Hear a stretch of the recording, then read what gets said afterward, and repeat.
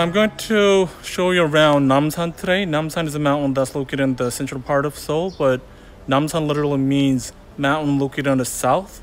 And Namsan was named Namsan because it was a mountain that was located on the southern part of Hansong, which was the capital of Joseon Dynasty, which is an old name for Seoul. And I'm at one of my favorite places in Namsan. It's called Munagijib. It's a house of literature. And it's really cozy and it's nice. I wanted to start my video here because it's definitely one of my favorite places.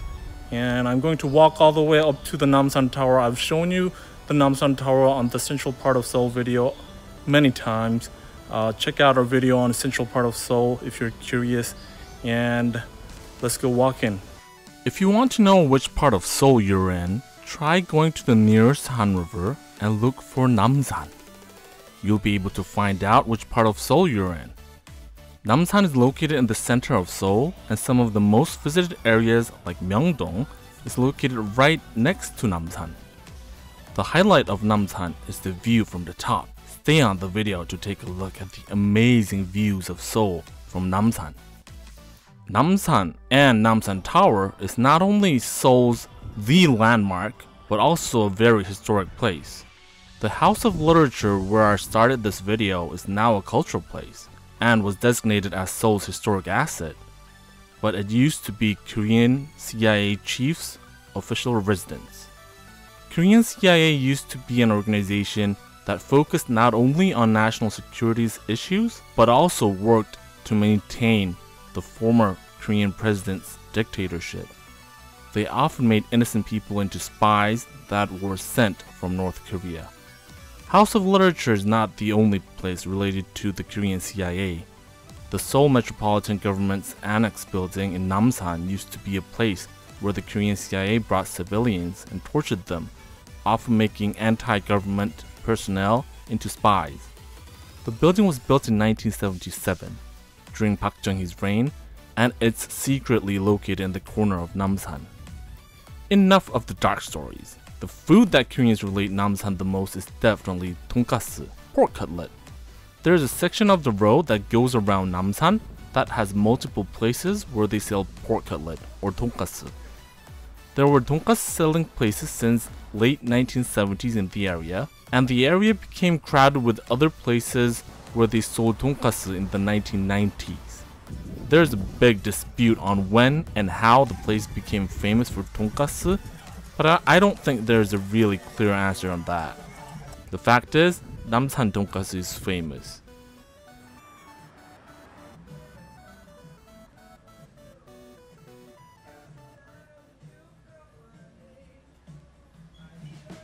I went into the most empty place, which offered Coke as a service with the tonkatsu because although the components of the plate are a little different, the tonkatsu in the area are all famous for its size, and there isn't really that much difference in the taste really, and I needed to fill up all the food that I was eating. The area's signature menu is Wangdongkatsu, or king pork cutlet when translated literally. It's usually served with rice, salad, and other side dishes that help people get rid of the greasiness of the pork cutlet. Tonkatsu is actually a unique food that evolved from the pork cutlet from Europe and Japan. Japan took Europe's pork cutlet and made it into a Japanese version, but the Japanese version has thick meat and is usually cut into pieces so that people can eat it with chopsticks. It's served that way.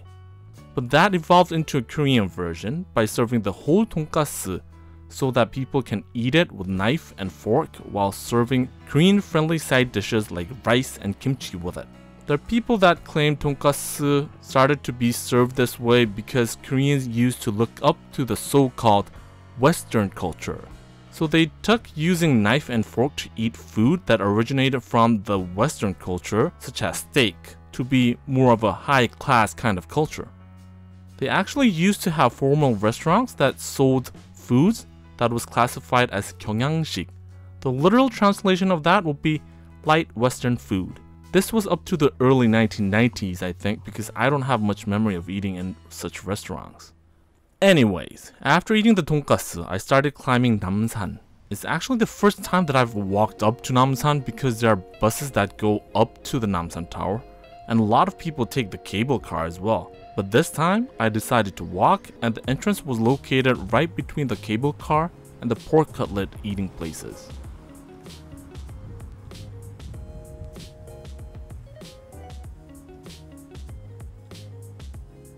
There's also a very well paved road that goes around Namsan that's made for walking, so you can visit Namsan for exercise if you don't live very far from the area. Or on the weekends. There are usually a lot of people that hike or bike up Namsan in the weekends. It took me about 25 to 30 minutes walk while filming during the walk, so it should take you 30 to 35 minutes maximum even if you're not a very good hiker. But the stairs are fairly steep all the way, so you don't want to hurry to the top. Another reason why you shouldn't hurry to the top is the amazing views that you can see on the way up.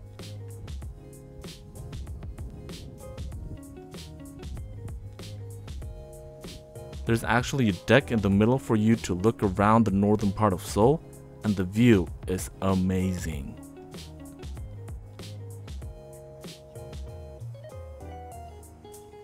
You'll see old looking walls on the way up, and the walls show that Namsan was the southern border of Hanseong, which was the capital of Joseon dynasty that existed in the Korean peninsula before the Japanese annexation, and is the old name of Seoul. The wall extends up to the northeastern side of Seoul and Dongdaemun. For more information about the area, check out our video on the link above. I'm walking on Namsan. I'm like about 2/3 way there, I think, and you see a city wall behind me. That's a city wall from the Hanseong era during the Joseon dynasty, and the area that you see behind me is actually the southwestern part of Seoul, which I explained on the other video. So like what you can see is like 360 degrees all parts of Seoul from Namsan, and that's Yeouido right there. So that's very far from here, but the weather's pretty good. You can see out really far.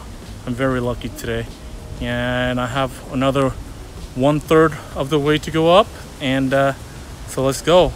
Area around Namsan is not huge, and they have all these locks that people place around the fences.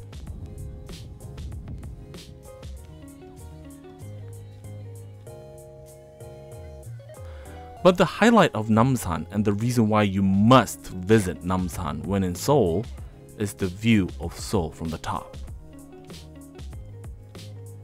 You can see all parts of Seoul because Namsan is located in the center of Seoul.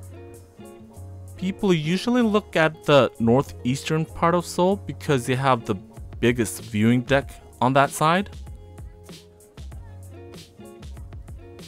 But the landscape of the southern part of Seoul viewed from the top is also amazing.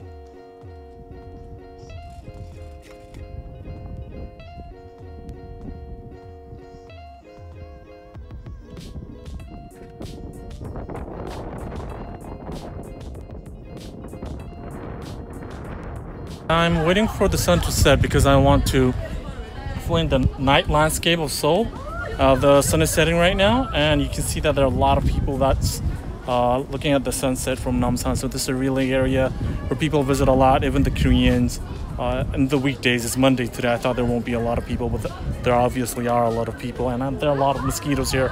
But I'm going to film the night landscape, and then this is going to be the end of our Namsan video, and I'm actually going to go around the different places surrounding Namsan, and I'll be introducing those places to you.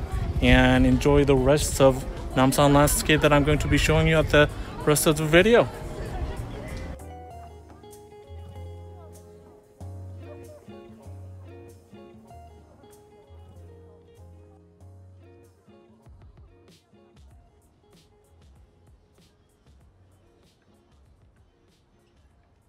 오히려 저기 야경은 아까 저쪽에 강남을 찍는 게 더 빌딩이 많아가지고. 그쪽 가볼까요?